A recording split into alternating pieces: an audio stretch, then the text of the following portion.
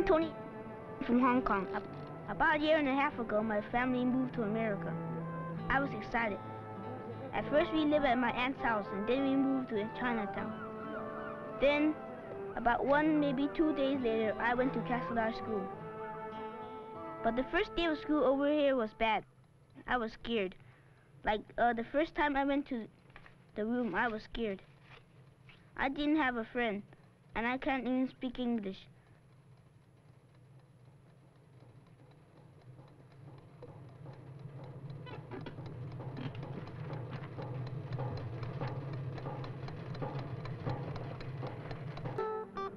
America is different from Hong Kong.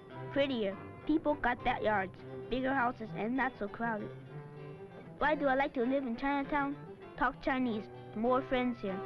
And like when you go to buy something, and if you don't know where it is over here, sometimes people can help you. But I would like to live with all kinds of people, because if I live only with Chinese, then I don't speak English that much.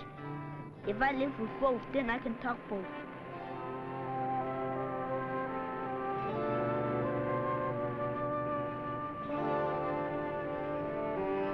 I dream I can be Superman. Yeah, but I like to be a policeman better. Because when people are fighting, sometimes you can stop them. Yeah, but maybe I'll be something else. I don't know yet.